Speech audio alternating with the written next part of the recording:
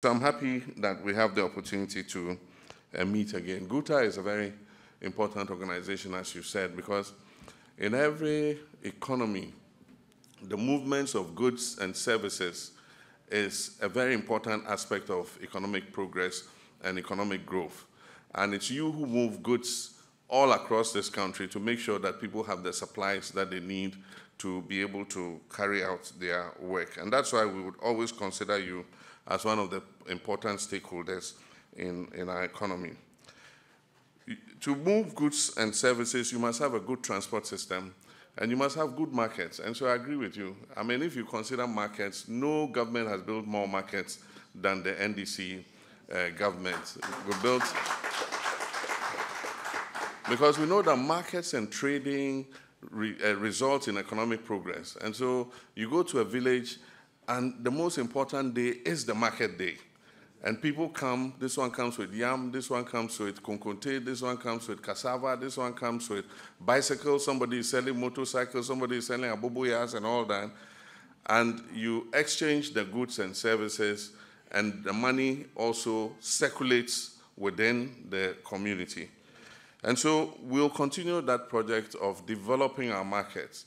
And anywhere we see a viable market, we would make it presentable so that people would love to go there. Nobody wants to go to a market where you're walking in mud. By the time you come out, your trousers and your dress is all dirty. People want a clean, modern market that they can go and trade. And that's why we help to develop a lot of the markets across the country. One of the things that you need, first and foremost, is a stable economy. If the economy is not stable, your businesses will not thrive. And that's why for us, we have always focused on making sure that we have a stable macroeconomic environment. And that is what we did through till 2016 when we handed over. By the time we handed over in 2016, all the economic indices were pointing in the right direction. Debt to GDP was 57%. Budget deficit was 6.1%. Other indices like central bank financing was zero. We didn't take one single cedi from the central bank to finance the budget for 2016. And it was virtually the first time in history that any government had financed its own expenditures from its own revenues. And so we had expected that when our colleagues came, they would have built on the fiscal consolidation that we had managed to achieve. We had gone into the discipline of an IMF program in an election year, knowing that it was going to restrict the way we could spend, but we knew it was a sacrifice we had to make for the country so that we could hand over a better economy to, I had hoped I'll win anyway, but whichever government came would have a better economy. I worked on 2 new oil wells because we realized that we must bring in more foreign exchange. And at that time, the transition of oil and gas had started sounding because all these electric cars that are coming and all that is going to lead to a reduction in the use of fossil fuels. And so if you have oil wells and gas reserves, this is the time you must be pumping it like a madman to make as much money from it as possible. And so I fast-tracked the development of the 10 field, fast-tracked the development of the ENI field. And so because of that, this government earned 3 times more in oil revenues than we did with only Jubilee field. The next thing you need for your businesses to thrive is a stable forex. And so those are the key things. If it's stable, it's predictable. By the time you go and bring your goods, the cedi is still where it is.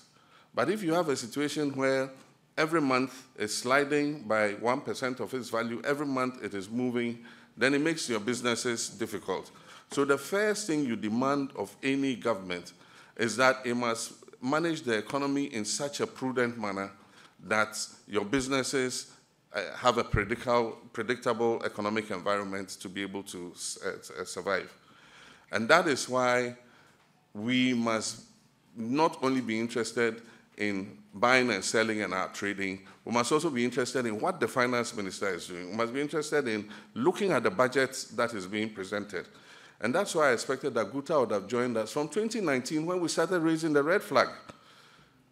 A finance minister went on a borrowing spree.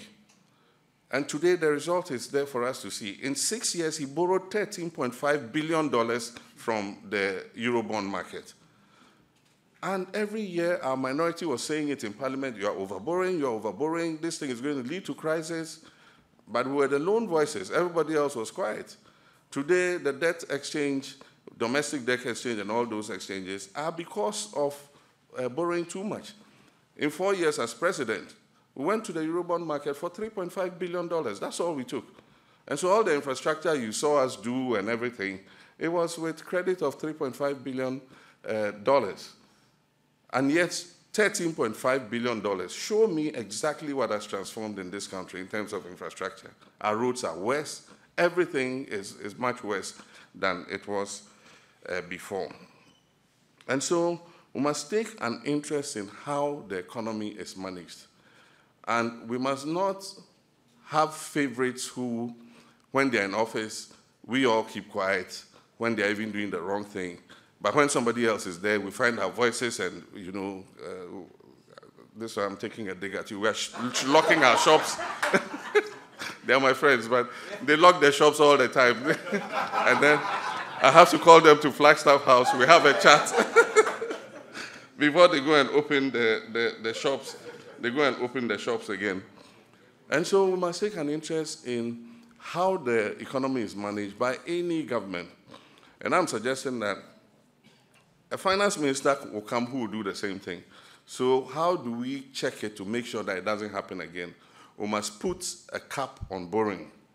And so if we say that our debt to GDP must not exceed 70% at any time, then we must add it to the Public Financial Management Act so that no finance minister can come and borrow above 70% of GDP. And so those are all things we must advocate. So as we're doing these things, we must be reforming the way our economy is managed. The President has raised so many issues that are part of what we also are considering. Expenditure, government expenditure.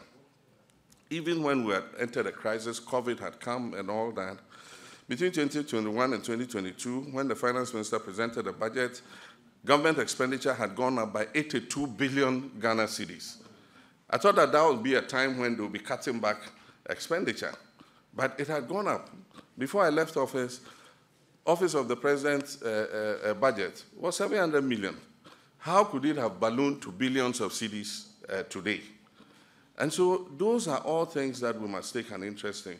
We must take an interest in a finance minister who is doing creative accounting. He says my budget deficit is 5%, and he gives you all the glowing statistics. But what he doesn't tell you is that I owe independent power producers 1.3 billion. I've not factored it into the budget. I did a banking sector clean out. It has led to a debt of 25 billion cedis. I've not factored it into the budget. The ESLA that we all quarreled about, and they said when they come, they will abolish it. When they came, they realized how important ESLA was. And instead of just leaving ESLA, and one of the advices I gave President Akufo-Addo, the last time I talked to him before I left office, was that he shouldn't touch ESLA. Because if he touches ESLA, we will go back into doomsday. Because ESLA was particularly formulated to address the legacy debt and current debt of the energy sector. They took it and collateralized it as an SPV. And the minister was not factoring it into the budget because he says it's not a government debt, it's the debt of an SPV. But who owns that SPV? Government of Ghana. The ESLA is a complete creature owned by the government of Ghana. And so if there's a liability and a default, who will pay it? It's government of Ghana. When the chicken came home to roost, now you've had to add the ESLA debt. And so ESLA was not part of it. Banking sector clean-out was not part of it. Independent power producers' debt was not part of it. So then he can come and say, oh, I got a 5% budget deficit. And so these are the statistics. Then he takes it on roadshow.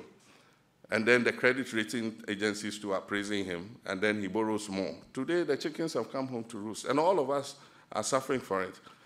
And so we are looking at stringent reforms that we can put in that will create discipline for not only our government, but any government that will come in future. We have to do this for ourselves, for our children, and for our children's children. COVID was a disaster, a calamity that befell us. But it was also an opportunity because a lot of money was pumped into this country because of COVID.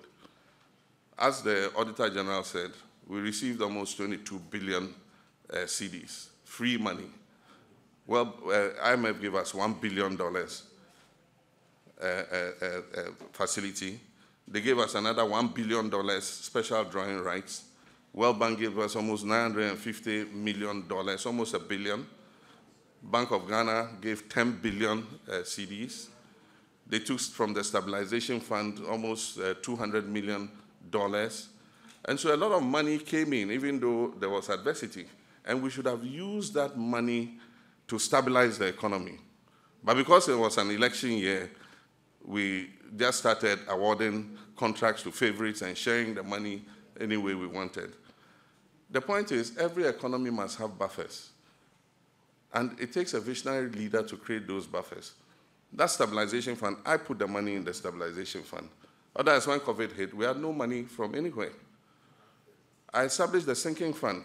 And anytime I went to the Eurobond, I took some of the money and left it in the sinking fund because I knew that we'll have to pay debts that were coming up. They came, they took the money, they paid the balance of the Kufuor Eurobond, paid other debts, and after that, they did not replenish the sinking fund. So as debts were coming due, they were just going and borrowing and paying the debts. And so the debt was accumulating. And normally, you're only servicing the interest. You're not paying the principal. And so those are things that we need to look out for. We built the port so that we'll have the most competitive port in West Africa. And that was because volumes had grown so much that the old Tema port could no longer handle. The only efficient berth we had was the MPS berth. For those of you who remember, it could take only 2 ships. And so anytime I flew out of Accra, I saw a queue of ships waiting to enter Tema port. And so I called GAPOA director. I said, but why do you always have this queue of ships? He said, so we don't have the capacity to handle all of them. So some of them have to come and wait with cargo for about a week or more before they get the chance to come in. And that's when I challenged them to build us a new port because GAPOA and MPS were partners already. So I said, government of Ghana doesn't have the money. You use your own balance sheet and look for the money and build us a port in which you are partners. Today, that port is operating. We have more capacity than it can even handle. And that is why we are sad that volumes are escaping. We must make sure that as much volume comes through that port as possible. Because even the phase 2, if they finish the phase 2, we can handle cargo for almost 5 countries in this sub-region because we have the capacity to be able to do that.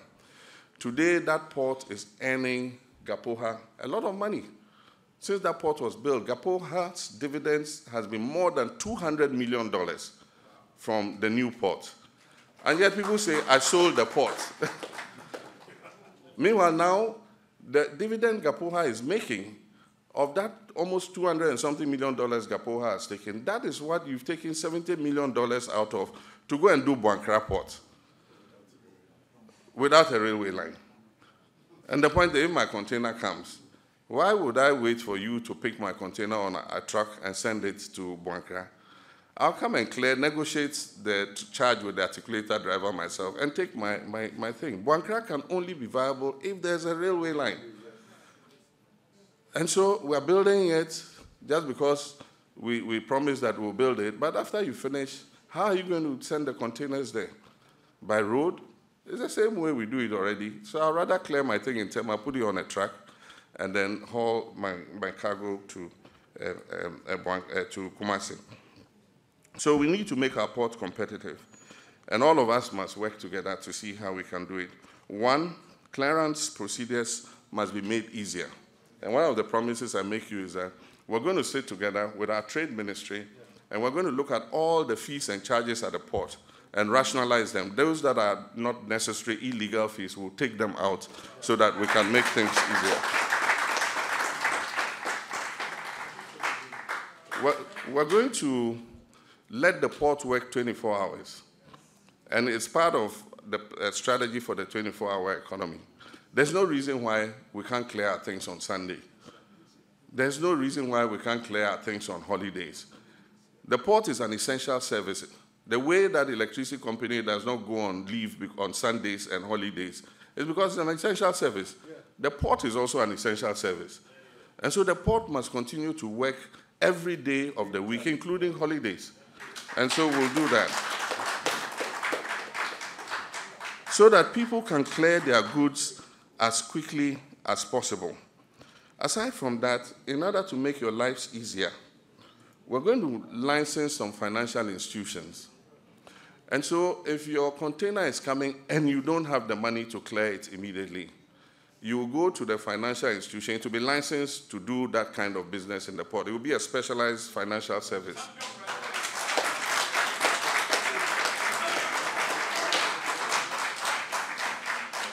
So you take your customs document and then take it to the institution and say, look, my cargo is coming. These are the goods I have in it. This is the duty I'm supposed to pay. You sign an agreement with them, depending on how long you want. I want a month to be able to gather the money to clear, or 2 months, or 3 months. Yeah. Government will regulate the interest that they will charge you so that it's not excessive. So as soon as your container is put down, they will pick up your container, they'll pay government's money to it, and they'll move your container to their warehouse, and your container will be there. And then you take your time, put your money together, you go and take your container, and you go away. And so that is one of the things that we're looking at, to license special financial institutions to do that specialized service so that government will also get its money up front. There will be no problem with somebody's container staying in the port, demurrage, and all that kind of thing.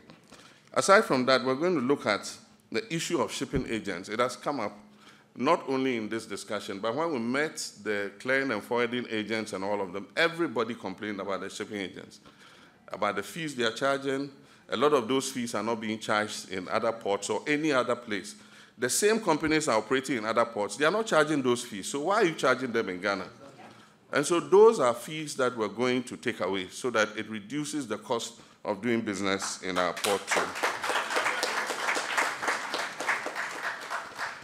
A person imported a car, and I was just looking at the charges. This is it's a 2023 Lexus. These are the charges. 20% import duty. Then, after that, import VAT. Then processing fee. Then ECOWAS levy. Then vehicle examination fee. Then network charges. Then network charge VAT. Then network charge COVID. Oh, I'm shocked. Then Ghana Shippers Authority. Then import NHIL. Then network charge NHIL. Then GHS disinfection fee. Then MOTI, import declaration fee. Special import levy. Ghana Export-Import Bank levy. Ghana Education Trust Fund. Ghana Education Trust Fund network charge. African Union import levy. Then COVID health recovery levy. Then certification. Then IRS.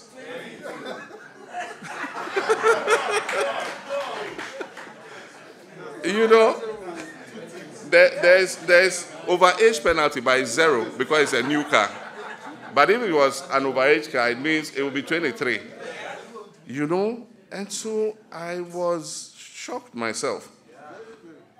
And I think, you know, but I'm going to tell you something.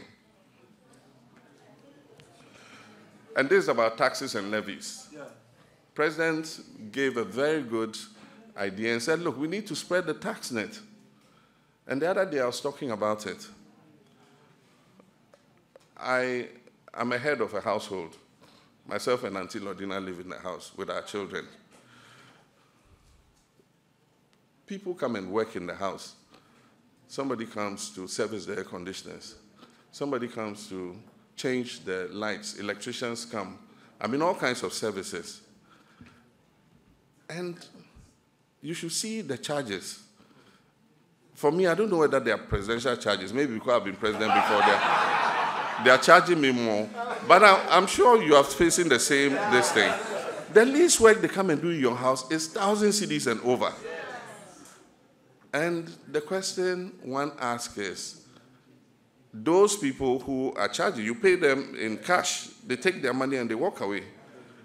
What tax are they paying on that money? And so it means that there are a whole host of people who are making good money but are not paying any taxes. And for most of them, they say they are in the informal economy. And so they don't register businesses. They are artisans. And so somebody came with an idea. He says, why don't we introduce a coupon? And you have to pay them with a coupon so that they have to go and cash that coupon. And when they cash that coupon, you put a 5% withholding tax on it. The idea is just still raw, but I think that it's a step in the right direction that we should look at and see how we can bring all those work people into the tax net. Plumbers, electricians, and all of them, you know. So that's something we should look at. But like he said, if taxes are too high, then compliance becomes a problem because then everybody is tempted to evade their taxes. But the problem is, if somebody comes promising you that I'm going to remove these taxes, I'm going to do this, I'm going to do that, the first thing you should ask him is, they have signed an IMF agreement. And the IMF agreement says that by 2028, they should increase the percentage of revenue to GDP to 24% by 2028. We came from a little below 15%. With all the taxes that this government has piled on, it has brought us to 17.7%. And it is based on an agreement they have signed with the IMF. So if somebody tells you, oh, when I come, I'm going to abolish this, I'm going to abolish this, and the person is in government now, ask him to go to the IMF and tell them that they're going to abolish that. Right now, our review is in danger because they also wanted to put VAT on electricity. And you know we opposed it. So this review is going to see where they can find that money because that money would have brought in 1.8 billion. So by now, they'll be formulating another new tax that they can put on you. And so we must be careful with the promises some people are making. If they can do it, let them start implementing it now. Let's see. And don't say we should vote for you before you come and implement those tax reliefs. And so they have signed an agreement with the IMF to impose those taxes. And that's not all. We are 17.7%. They have even committed the next government and said that by 2028, we should bring tax revenue to 24% of GDP. And so, if you really are serious that you want to give tax relief, you can start now. If you want to do a flat rate, you can start now. The benchmark, who made them remove it? After you all complained, who made them remove it? IMF. And they could not cough. They removed it. You protested, but they removed it. And so if you ask the person, IMF, you've signed an agreement. How come you are promising to remove the same revenues that you said you raised to 24%? How come you are promising to remove them only when you are elected? And when you are elected, the IMF agreement will still be there because it's a 3-year agreement. It's going to run another 1.5 years after the new government comes into office. But we didn't sign the agreement with them, so we can talk about discussing some aspects of the agreement again. But you are the ones who signed this one. And you agreed with all the benchmarks in this agreement. And so you have to be careful when they come making those promises. Our promise is that we're going to work with you to make your businesses better. all the suggestions you bring, we will sit together. And I've done it before. I have a record of sitting with them. Many times they've come to me in Flagstaff House, and I've served them coffee and tea. No biscuits. Did we give you biscuits?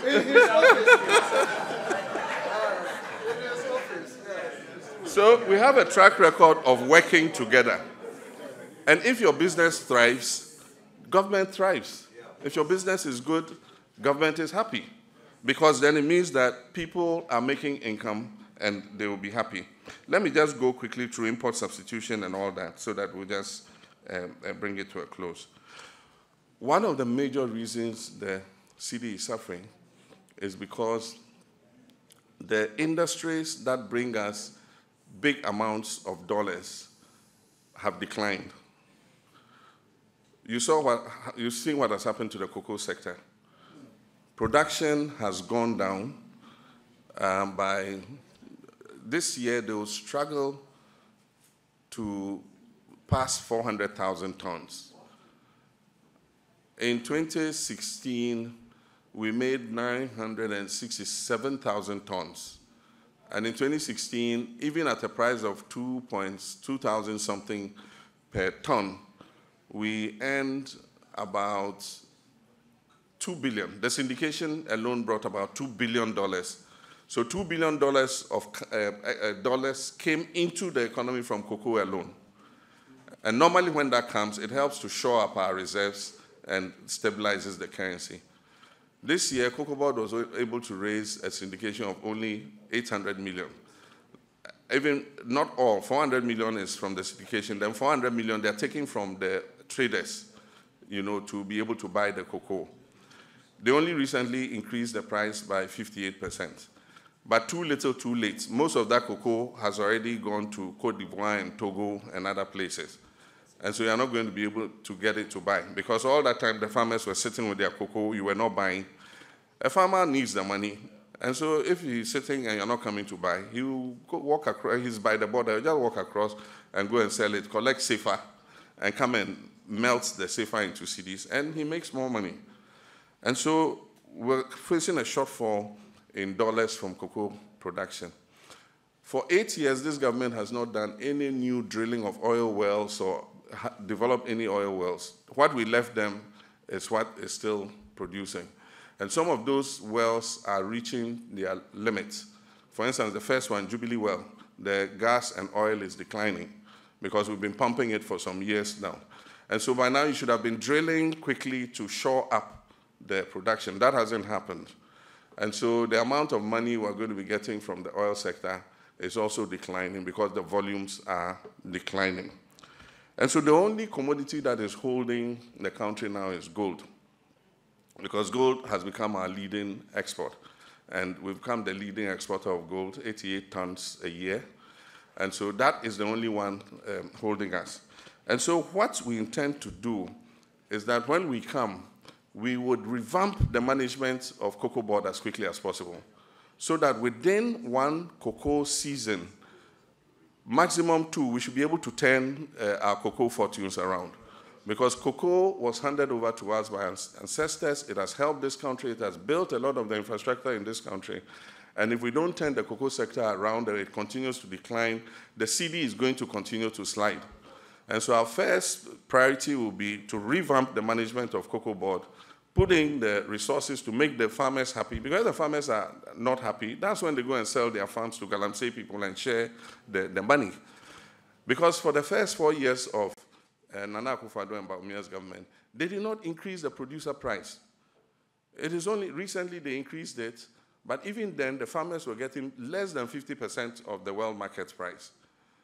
And the policy is that the farmers must get at least 70% of the world market price, because if they earn that, then they know that every year they're getting 70% of the world market price. It makes it attractive for them to go and weed the cocoa farm, and then you must give them the fertilizers. We're giving them the fertilizer free. Most of the farmers will not take their money and go and buy fertilizer. But if you give them the fertilizer, they'll apply it. And when they apply it, they'll reap more cocoa. And that's why we brought the free fertilizer program. This government came and said, no, they have to buy the fertilizer. So we're reaping some of the effects of mismanagement. Of course, there's the angle of climate change. but a lot of it is mismanagement. They've increased the staffing of cocoa board, so they're spending most of the money on administration instead of giving the money to the farmer. So we need to revamp that sector. We need to get the oil companies to start drilling as quickly as possible because, like I said, oil is phasing out. By 2030, 2035, if you've not pumped your oil, you are likely not to be able to pump it. And so we must be exploring and pumping as much as possible and bringing enough money in. We have to enhance exports, and President talked about it. And it should be enhancing exports in places that we have a comparative advantage, but also looking at import substitution. And so I don't say that we should be self-sufficient by producing everything. But for the key things that we have a comparative advantage to produce, we must reduce the importation. And we can do that by using Ghana Exim and others to pump money into the important areas that we want to add production. For instance, rice. I mean, when I was a kid, we didn't used to import rice. My father was one of the biggest commercial rice farmers. He had a rice mill. He was producing rice to feed this whole country, exporting to Burkina Faso. The government gave him an export permit to export to Burkina Faso. And so we've been self-sufficient in rice production before. And we can be self-sufficient in rice production again. Oil palm. Malaysians came and took the seeds from here to Malaysia. Today we're importing palm oil from Malaysia for soaps and other industrial purposes. And meanwhile, we have so much land sitting in Western region. If we give Ghana Exim and encourage the chiefs and families and give them support to plant more oil palm, we should be self-sufficient in vegetable cooking oil. All the vegetable cooking oil we are selling is deodorized palm oil. And we can produce that same thing here. Wilma and Co. are producing the same oil here, but they don't have enough of the oil, palm oil, so they're having to import the excess from Malaysia and Indonesia. And so those are things we need to look at. Tomatoes. We import a lot of tomatoes. Fish. We import a lot of fish. What do you call it? Sugar. And that's why somebody says onions. No, but it's true. Until the Niger thing, I didn't know that we're importing about $80 million worth of onions a year from Niger. And yet onions we can produce ourselves. By the way, I've started an onion farm. And so any of you who needs onions, I'll give you some. Finally, I want to encourage you. I know you are principally traders and distributors of goods. But let us also look at some of the things that we can produce locally. And so let's not just say, you can be industrialist. I was speaking to a friend. He was setting up a factory. And then he met his friend. He said, I didn't say you also me see factory. At the year, I think I was going to do, I forgot something to do with the dressmaking industry. And the person said, that's a factory, Lebanese in India for that, a sea factory. Let's take that perception out of our minds. You know, sometimes we sit, and before you see, the Lebanese man or the Asian man has come to set up a factory and is producing something that, I mean, we should have thought about, and a Ghanaian should have been doing it. And that leads me to my final point. And that final point is about GDP. Every year, we say that the GDP has grown by this. But the more important statistic is not the GDP. And that's why I've said when we come into office, the Ghana Statistical Service will give us what that particular statistic I'm going to talk about is. That is the GNP. That is the gross national product. The gross national product is a component of the GDP. But the gross national product shows what the share of the indigenous people is in the GDP. And in Ghana, the majority, the biggest share of the GDP is in the hands of foreigners. The smaller share is in the hands of Ghanaians. Yeah. And so every year, we must publish the GNP, and government must commit to make sure that in the next 4 years, we move the GNP, if it is 37%, we move it at least to 50%. Yes. And we can only do that if we help you to grow your businesses. Finally, expenditure and corruption. He hit the nail on the head. One of the reasons why you are suffering in terms of imposition of revenue and taxes is because of the expenditure side. If government is raising the money and misusing it and wasting it through sole source, procurement, and so on and so forth, it is your taxpayers' money that is being wasted. And so we must take an interest in that. And that is why I've suggested that we're going to have an independent valuation office. It's going to be independent of government. Any sole sourcing contract must go for value for money audit to make sure that it has not been inflated.